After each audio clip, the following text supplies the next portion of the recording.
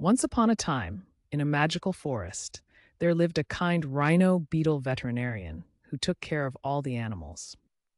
One day, a mischievous squirrel named Sammy convinced the other animals to join him in graffitiing the trees in the forest.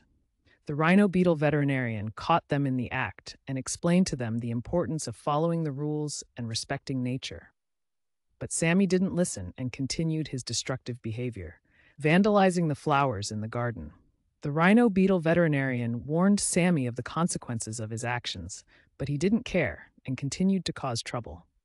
Sammy's friends, the rabbit and the fox, realized their mistake and apologized to the Rhino Beetle Veterinarian for their actions. Sammy, on the other hand, refused to admit his fault and continued to vandalize the forest, ignoring the warnings. The Rhino Beetle Veterinarian had no choice but to report Sammy to the forest guardian for his antisocial behavior.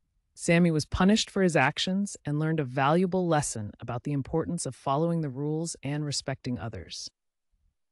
Picture the Rhino Beetle Veterinarian taking care of a wounded bird. Picture Sammy convincing the other animals to graffiti the trees in the forest. Picture the Rhino Beetle Veterinarian catching Sammy in the act.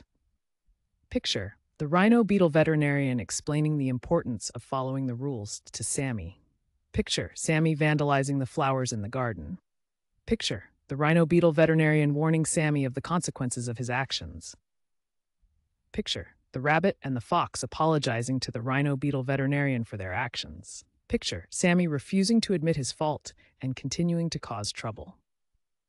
Picture the Rhino Beetle Veterinarian reporting Sammy to the forest guardian. Picture Sammy being punished for his antisocial behavior and learning his lesson.